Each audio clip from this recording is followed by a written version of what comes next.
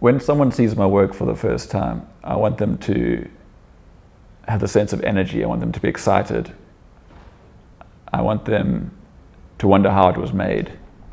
I want them to stand back and look at it from a distance and move up to it and have a closer look and move around it. And I want the artwork to always be catching their eye. I want it to have a presence.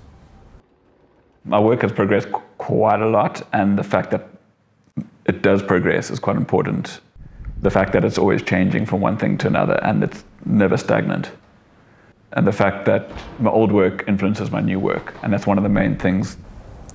So certain parts of these paintings are definitely planned, and I know what kind of base of the shapes or lines I'm going to use and the color palette. And because I'm working large and staining the canvas and I want to work on it when it's wet, I pre-mix all the colors before I start.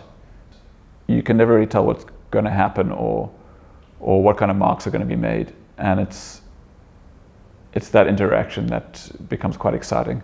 A lot of my work is a kind of a conversation of chance.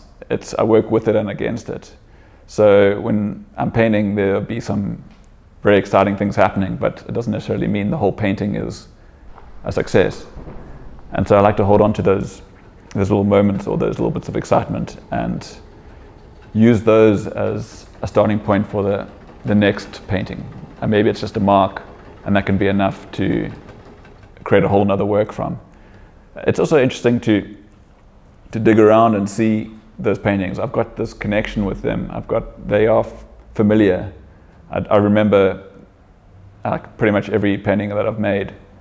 So to dig around in there and find something from maybe 2 years ago and then reuse that in a painting that I'm making today, it creates an interesting conversation between the works.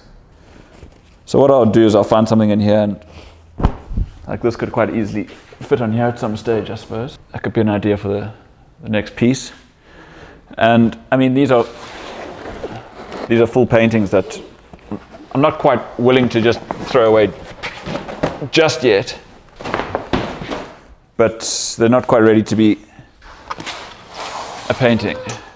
There's plenty of stuff in here, lots of material to work from. It's just holding on to those ideas and finishing them and not getting too sidetracked. These marks are good enough to be a painting.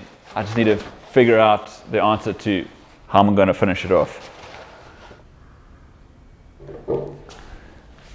I'm Hugh Byrne, and I'm a visual artist.